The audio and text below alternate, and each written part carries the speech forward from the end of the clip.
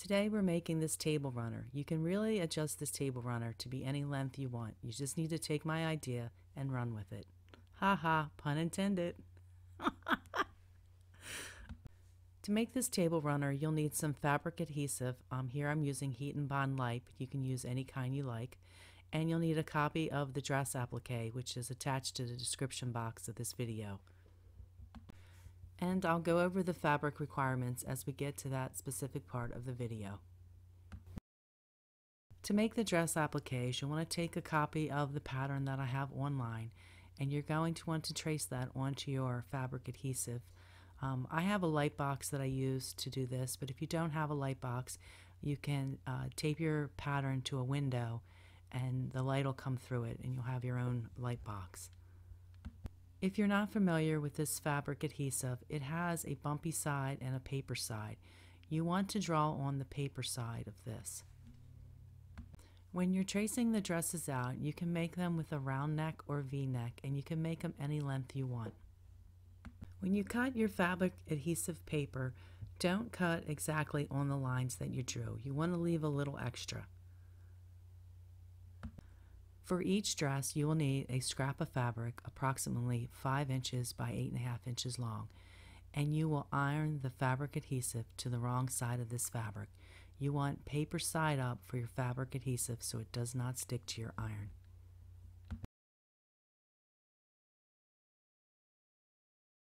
For this table runner, I have made 4 dresses. I cut each dress a different length and I made them in different colors with different necklines, but you could actually make them all exactly the same if you wanted them to be. Double check the directions on your fabric adhesive so you know what temperature to set your iron at. You really don't want it to be too hot or too cool.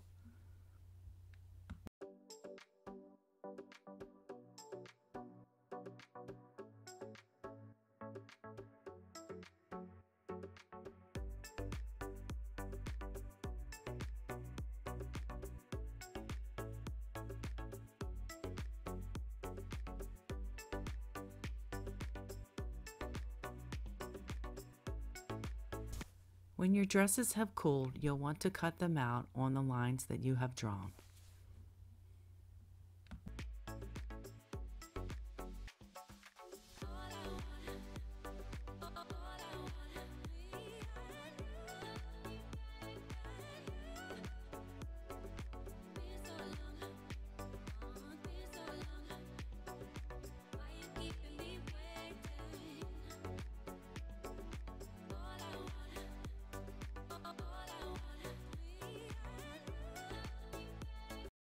The background fabric for each dress will be 8 inches by 10.5 inches.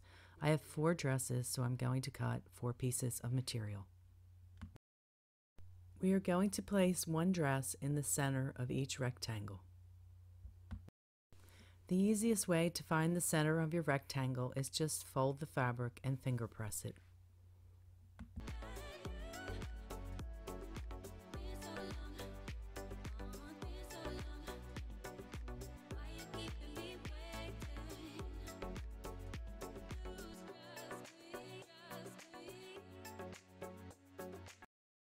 Before we can iron our dresses down, we'll need to remove the back paper. When you remove the back paper, the fabric should have like a rubber backing to it now, and it should be smooth if it was ironed correctly.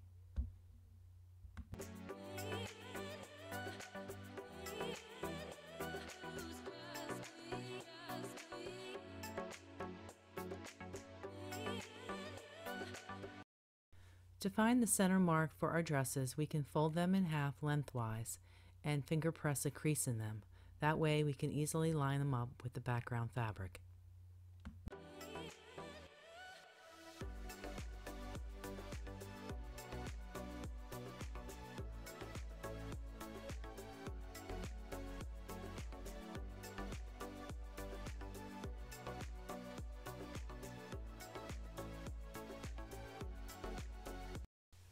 Once you have your dress in the position that you want it in, you'll want to iron it down, but we're going to start by just ironing down the bottom of the dress. If you want to add a piece of ribbon for like a belt around the dress, you can slide that in right now before you've ironed the top of the dress, and then you can iron over it and it'll hold your ribbon in place.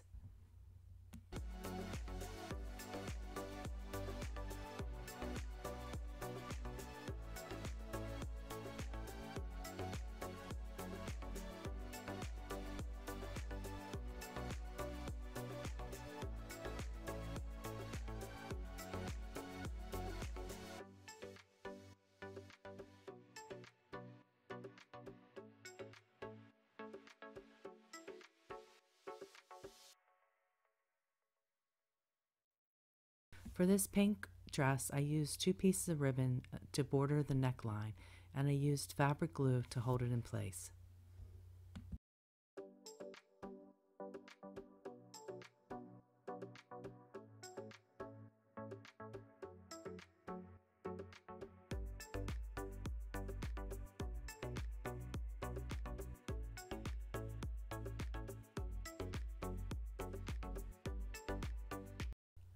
For the blue dress in the right corner of the video, I made a little apron out of a small piece of fabric.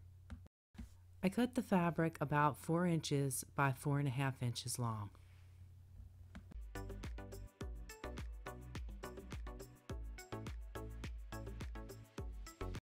I turned the fabric under 1/4 inch and then I ironed it in place.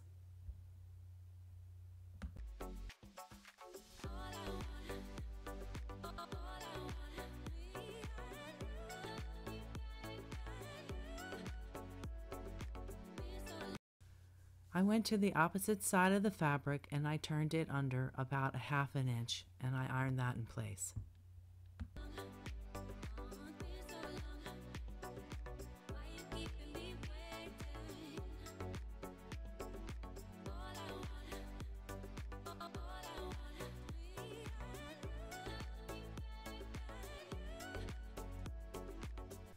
I held the apron up to the dress that I wanted to put it on, and I wanted to make sure, for me, that I had a little bit of dress sticking out from the bottom of the apron, so it was the right length for me. I also thought about putting it on the longer dress, but I didn't really like it on the long dress. Depending on the length of your dress, you may have to adjust the length of this apron. Once I double-checked the length of this apron, I wanted to sew a stitch across the bottom where the 1/4 inch is, where I ironed under, just a regular straight stitch, and then at the top I want to sew a very loose stitch so that I can gather it up and make it a ruffle. So I want to gather the apron up and turn under the sides of the apron so that it fits at the waist of the dress. Once I have the waist, the width that I want it to be, I'm going to take it over the sewing machine and sew across the stitches that I've already made so that I secure them and they don't move.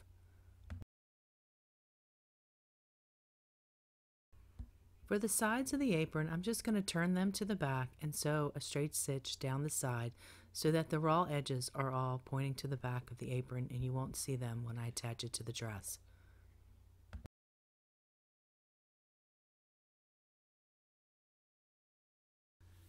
For my next dress, my yellow dress, I'm going to center it and I'm going to iron it down in place. I decided not to put a piece of ribbon around the waist of this, and after I iron it down and sew it, I'm going to put an embellishment on it.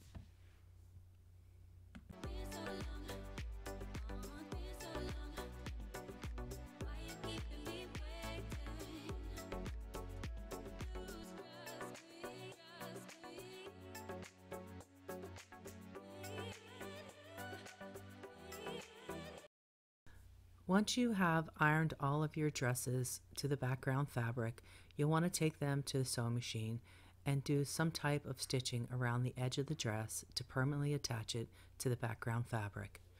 You can use whatever kind of stitch you like. It can be a simple straight stitch, a zigzag stitch, a satin stitch, or whatever your machine has that you would like to use. Once your dresses are sewn down, you can add the rest of your embellishments. Here I'm just going to sew the apron on around the waistband, and I'm going to tie my ribbon and cut off any excess that I don't want. For the little necklace I have, I just put some beads on a string and sewed them down around the neckline of the dress. For the center of your table runner and for your border fabric, you're going to need approximately a half a yard of material. It is going to need to be at least 18 inches wide by 42 inches. You're not going to have any extra in the width of this fabric. You will need to cut 4 2.5-inch strips the length of the fabric.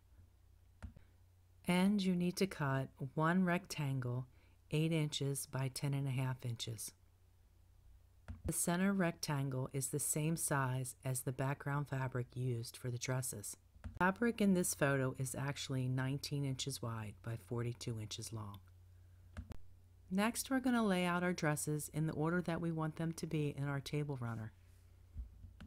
For our border fabric, our 2.5-inch strip, we are going to attach that to only one side of each of these blocks. So for the two dresses that are on the left, we are going to sew the border strip to the left side of each of these.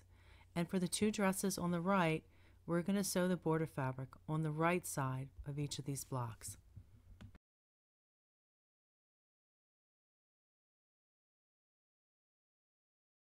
If it is easier for you, you can take this one strip and cut it into pieces that are 10.5 inches long and then sew one strip to each of these blocks. I did not cut my border fabric. I stacked my dresses in the order that I wanted them to be. Two of the dresses have to have this border fabric on the right side of them, and two of these dresses has to have this border fabric on the left side of them. So I stacked them in order. I took them to the sewing machine and I just sewed continuously down the strip. Once you have your border fabric sewn on, you'll want to iron them so that the seam allowances are going towards the border.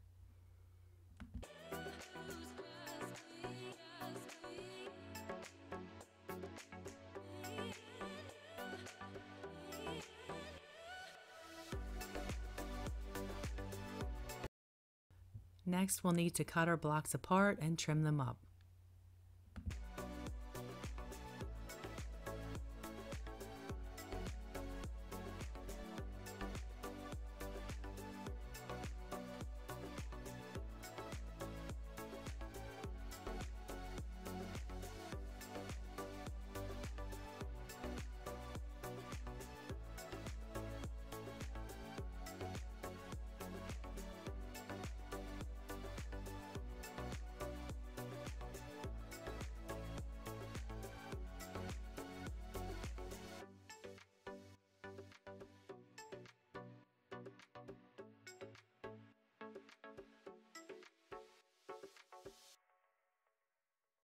So now we'll just make sure that we have two dresses with a border sewn on the left and two dresses with a border sewn on the right. We're going to take our dresses with the two borders sewn on the left and we're going to put them on top of each other and then sew them together right here on the right side with a 1/4-inch seam. Now we're going to take our two dresses with the border on the right side and we're going to sew them together. We're going to lay one on top of the other and sew the seam down the right side.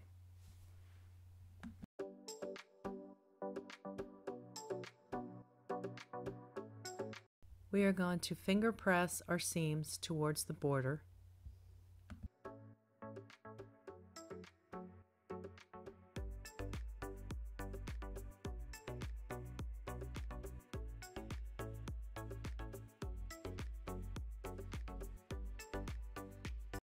We'll finger press these seams for now and then we'll iron them when we iron our next piece.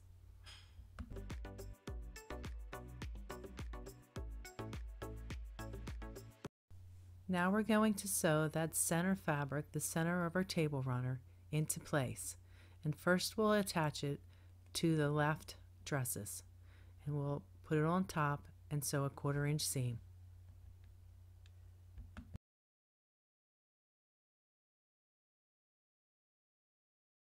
Now we'll sew the right side of our table runner to that center piece of fabric. We'll just lay it on top and we'll sew on the right side a 1/4 inch seam.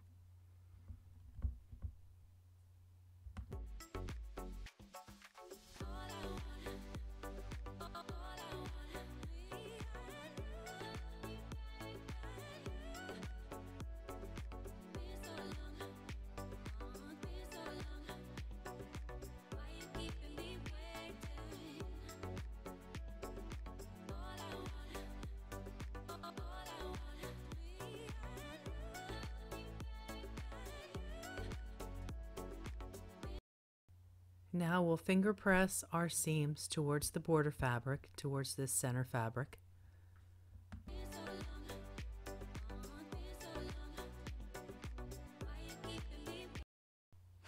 We will press all of our seam allowances towards the border fabric.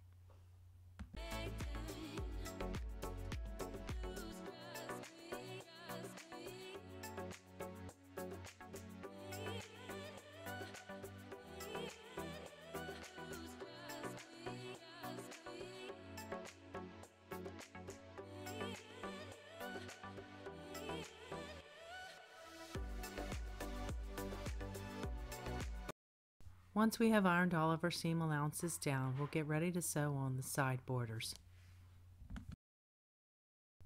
We are going to have to sew 2 strips together because our panel is just over 45 inches long.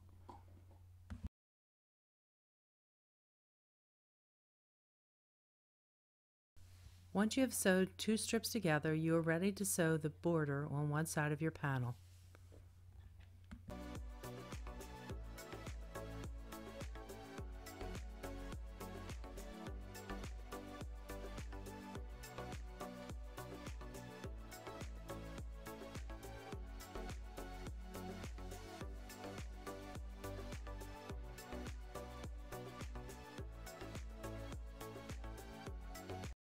Once you've sewed that seam, you'll need to cut off the tail that you have and sew it to your last remaining border strip.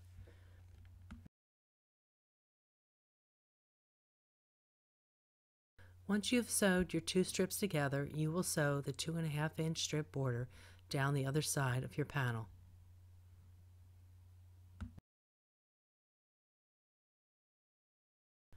We'll iron our seams nice and flat and press them towards the border, towards the outside edge.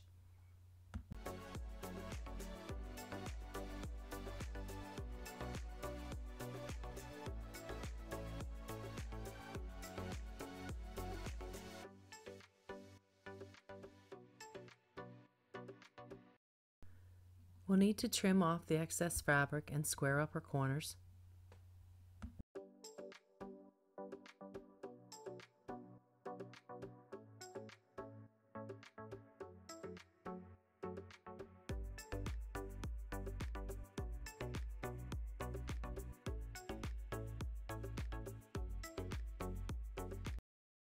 For our accent border, we're going to need to cut 3 strips that are 1.5 inches wide, the length of our fabric, so they're going to need to be 42 to 44 inches long.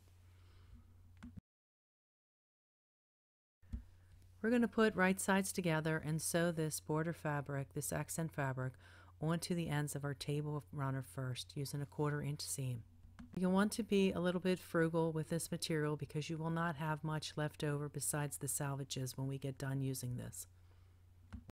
I used 1 strip to do both of the ends, and then I had a small strip of fabric left over.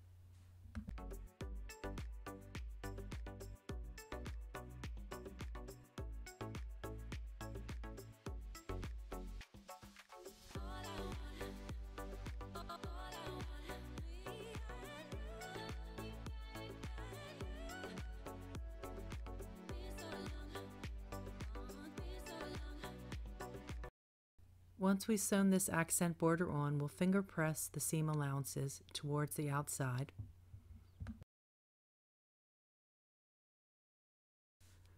We're going to trim off our ends and save the longest piece.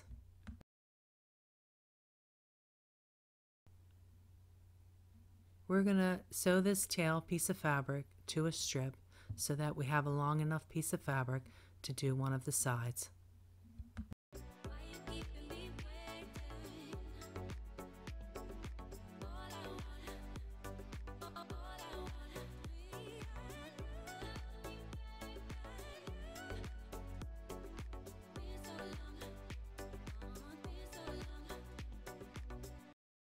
We'll put right sides together and we'll sew on this border strip. We're going to iron all our seams towards the outside.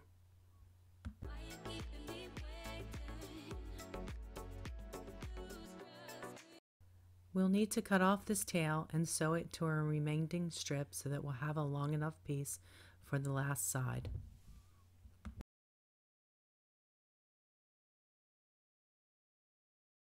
We'll sew these two strips together and use them for the remaining side of the table runner.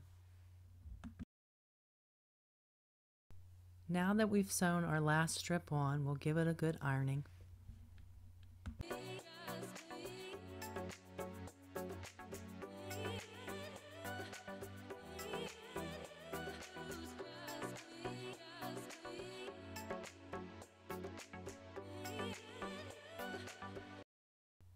Well, we've got our tabletop sewn together. Now we just need to square up the corners and get ready for a quilt sandwich.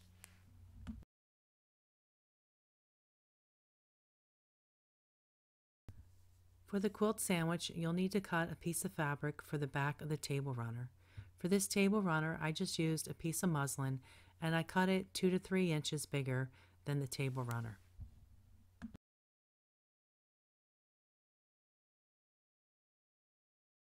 I laid out a piece of batting and I cut it the same size as my backing fabric.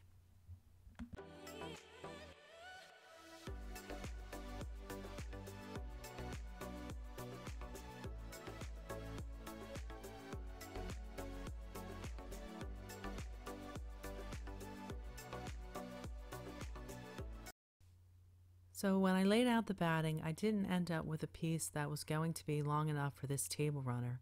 So I decided to piece 2 pieces together.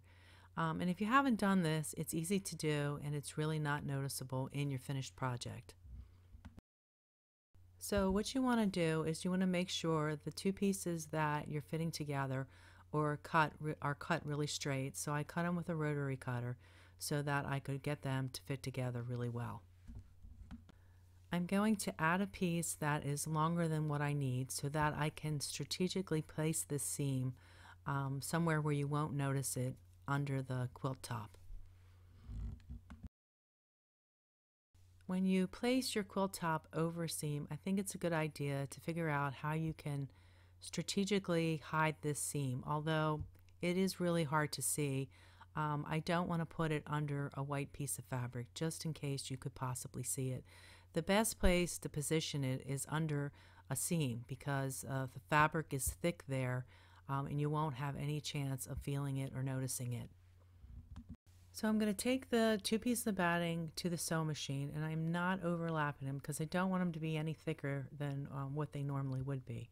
So I'm just going to butt the 2 seams together and put the seam right in the middle of my presser foot, right in the center. And then I'm going to do a zigzag stitch so that the seam is in the middle of my presser foot and the zigzag stitch is going to both sides of the batting. Some people, when they do this stitch and put 2 pieces of batting together, they like to put a piece of some kind of interfacing tape over the seam to make it stronger. But I don't really think it's necessary. You're spending extra money when you really don't need it. This is what it looks like when it's finished, and you can see it went together really nicely. You really can't see an opening, and it's as strong as the batting is. On this side I used a yellow thread was in my bobbin, and on the top was a cream colored thread, and the cream color blends in really nicely. You don't really see it.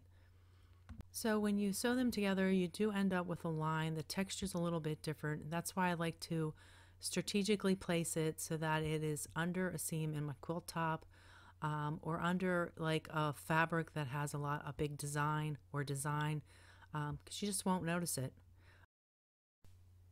So now I have my quilt sandwich. I have my top fabric, my batting, and my back fabric, and I want to make sure these are pressed really nicely. As you can see, the fabric I'm using for the back is really wrinkled, so I want to get all the wrinkles out and get the wrinkles out of my batting. Here I'm ironing the back fabric to make sure I get all the wrinkles out and everything is laying nice and flat.